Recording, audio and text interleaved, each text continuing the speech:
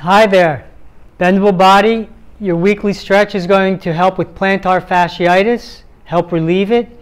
And we're going to do that by stretching our medial hamstring. So my target muscle is the right back inside of our leg.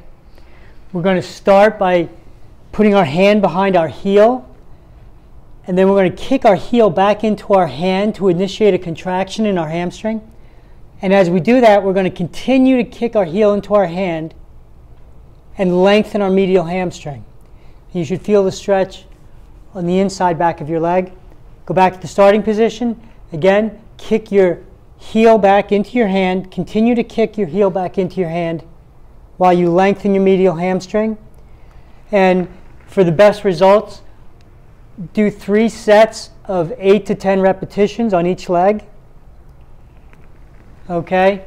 And this should give you relief from your plantar fasciitis.